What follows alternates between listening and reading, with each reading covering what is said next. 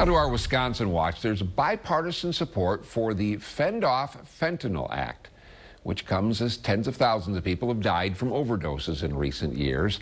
Wisconsin Senator Tammy Baldwin is one of the bill's leaders, who says stopping the spread requires going after individual aspects of its supply chain.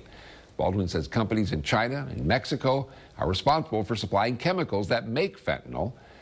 Should it be enacted, there would be enhanced abilities for the government to sanction those at the source. But we haven't clamped down the type of pressure that with the type of pressure needed. And this bipartisan legislation is going to give us more tools to go after these international drug cartels. In 2022, the National Drug Enforcement Agency seized almost 400 million doses of fentanyl, which is enough to kill every American at least 6 times. At least 6 senators have signed on so far. There are still multiple steps that need to pass through before official action could be taken.